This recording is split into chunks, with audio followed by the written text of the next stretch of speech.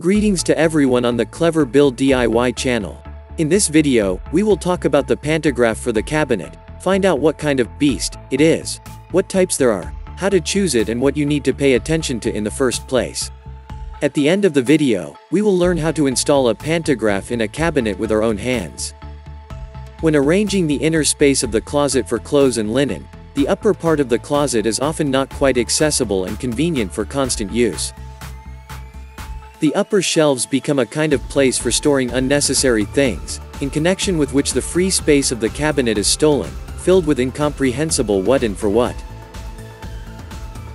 In order to freely use the entire wardrobe space, engineers have invented a useful thing, the pantograph, which helps to fully use the upper part of the wardrobe. The pantograph is a kind of high bar for placing hangers. It can be lowered and returned again if necessary.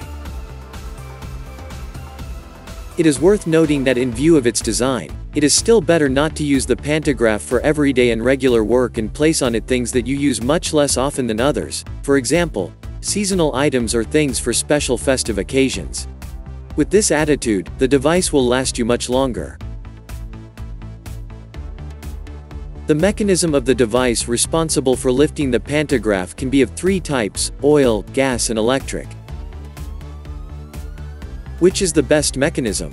Quite difficult to say. The oil mechanism, as a rule, is designed for a light weight of about 8 kilograms and is cheaper than others. A gas lift can already cope with a larger weight, and electric ones are used less often, apparently due to a very high price.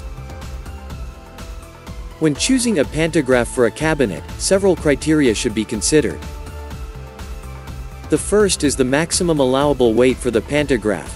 The lifting mechanism of the pantograph is designed to hold a certain weight, exceeding which, the pantograph will experience an increased load and can arbitrarily drop down. The second criterion is the width of the pantograph. Usually, pantographs have a range of adjustable width. For example, the initial model can be installed in the opening with a range from 545 mm to 700 mm. The next model from 645 to 910. Is it even wider? There are some. They are already in the range from 875 to 1200 mm. Installing the pantograph in the cabinet. To install the pantograph in the cabinet, it is necessary to mark its height position. Following the instructions, a gap of at least 30 mm should remain from the top bar to the top shelf of the cabinet. Taking into account the height of the pantograph and this gap, we measure the required distance from the top of the cabinet. Now you need to mark on the walls of the cabinet the depth of installation of the pantograph. Usually it is 280 to 300 mm from the back of the cabinet to the top bar of the pantograph.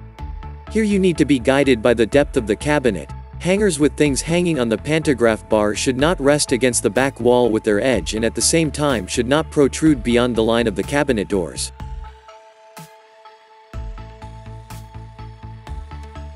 Also, for the normal operation of the pantograph, it is worthwhile to provide a place below. Clothes hanging on the pantograph bar, when tilting and moving forward, should not touch the bottom edge of the shelf located under this pantograph.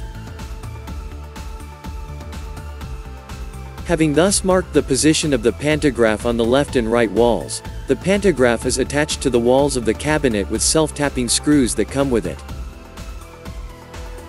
Before screwing the self-tapping screws into the cabinet walls, it is important to check how deep they protrude from the pantograph body, since excessively long self-tapping screws can come out of the cabinet wall on the other side. Take this into account and check the length of the screws in advance.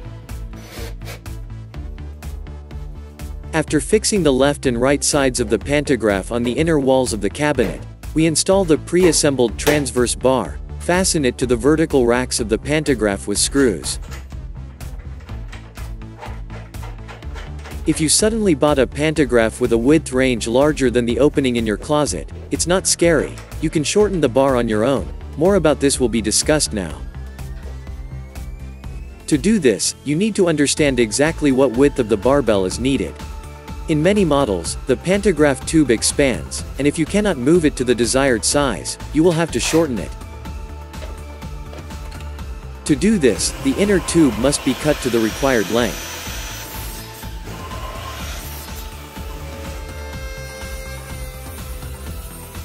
From the pipe cut, it is necessary to remove the plastic expanding sleeve. For this I used an engraver with a small disc.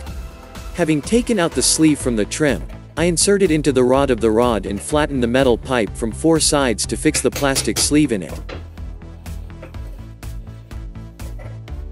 Further, it is necessary to shorten the outer tubes of the rod, which are put on it from both sides. Then you can assemble the bar and install it on the pantograph stands.